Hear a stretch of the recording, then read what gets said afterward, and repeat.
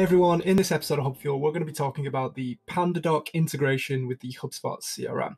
Out of the box, Pandadoc is known as the giant when it comes to CPQ, or otherwise known as sending proposals, contracts, or obtaining e-signatures out of the box.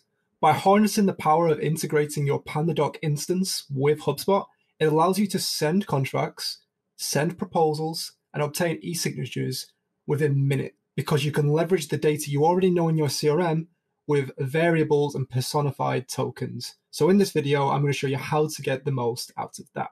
Before we get started, it's important you know that out of the box, it is a HubSpot certified app, and it is available on any Pandadoc subscription that has either a business per user, an enterprise per user, or free e-signature plans. Out of the box on HubSpot, it's available with the free tools, the Marketing Hub, the Sales Hub, Service Hub, CMS, Operations, on pretty much all of them from starter upwards, or if you have CMS, you'll need professional upwards as well at the time of recording. In terms of what this integration will give you, it's going to give you a wide host of information and data that's going to sync between the two systems. It's going to allow you to sync your Pandadoc templates to within HubSpot. So you've got it's going to allow you to use deal properties within Pandadoc. It's going to allow you to use contact properties within Pandadoc, as well as company properties as well. What this integration will also offer you is it will give you timeline information. So when someone opened quotes, when someone put an e-signature down onto the actual HubSpot timeline as well. Moreover, it will allow you to use contacts in your CRM to send as recipients to the actual Pandadoc. If you match all of that and it sounds like it's a good fit for your use case, let's get into it. So in order to actually install the app, it's very straightforward. Just find the portal you want to integrate with, make sure you match the HubSpot subscriptions, and just press install app in the top right-hand corner, which will sync your CRM data with your Pandadoc data as well. From there, you can actually head into Pandadoc, and down the left-hand side, you're going to find an option for templates, and you can actually select the template that you want to utilize in HubSpot, or otherwise just make a bit more dynamic. If you click into the actual contract that you want to edit, you can see here that you can build it out using custom modules, so text, images, video, tables, pricing, tables, table of contents, page breaks, and smart content as well. But now that you've integrated your actual HubSpot instance, you'll see along this right-hand side, you'll have an option for variables, and you'll be able to start seeing all your custom variables that have come from HubSpot, and you'll be able to see where they're actually being used. So you can see here that deal ID, which comes from HubSpot, deal.contract see, all of these are internal names for your properties within HubSpot. And by standardizing this in your actual pipeline and continuing to obtain it, it only allows you to send contracts quicker and more slicker as a result. Once you've actually drawn up your template to look how you want it to be and you've inserted all the variables where you need to, it's otherwise relatively straightforward. You can actually just jump into a deal, as you can see on screen, and you can see that down the left-hand side, we've standardized the way we enter data from our finance system to make sure that we can sync these to Pandadoc quotes and approvals that we then send out using the integration.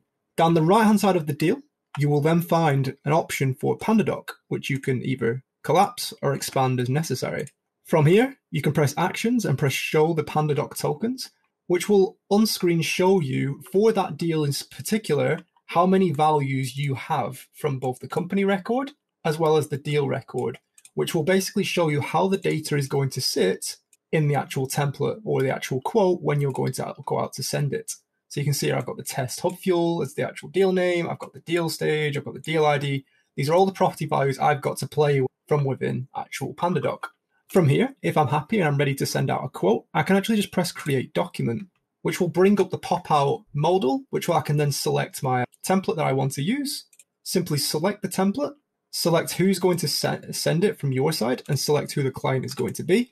Press start editing, and then by harnessing the power of integrating both Pandadoc and HubSpot, this will automatically generate the entire contract or the proposal, or it could be a sales document with all the known values that we have.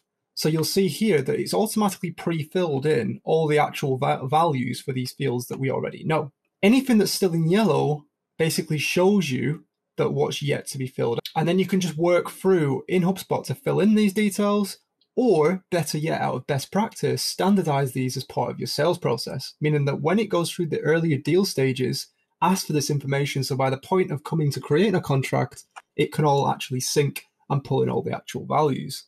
From here, you'll be able to quickly scroll through and you'll be able to basically see that where the actual signer needs to put their information, which is highlighted, as well as who the actual sender is as well, in terms of basically who the owner is in terms of sending the quote. So making sure that the Pandadoc sender aligns with the deal owner is a top best practice tip. And from there, that's basically how to use the actual Pandadoc with HubSpot integration. It allows you to really speed up your workflow when it comes to CPQ processes, and ultimately making the most of the integration. So again, just to go over some of our top tips, make sure that once it's integrated, you can actually connect and send your Pandadocs out of the... Review the actual tokens that you have in HubSpot that are available to use to make sure that you can personify and make dynamic your templates as much as possible. And moreover, standardizing these as part of the deal stages to make sure that as you go through the actual process of collecting this data, you're ultimately getting this way before you come into the point of raising a quote. As you can see, the integration will then log your actual Pandadoc quotes, whether they're in draft, whether they're sent, and it will actually log all the key milestones of part of the Pandadoc as well. So we can now see on the actual deal timeline when the document has been created. We'll be able to see when the document has been sent, and ultimately when it's been opened and viewed, and how much of the actual document has been viewed by the contact that's associated with the deal as well. And that's it. That's what I wanted to go over in this quick episode of HubFuel, making the most of your Pandadoc integration with the HubSpot CRM. Until next time.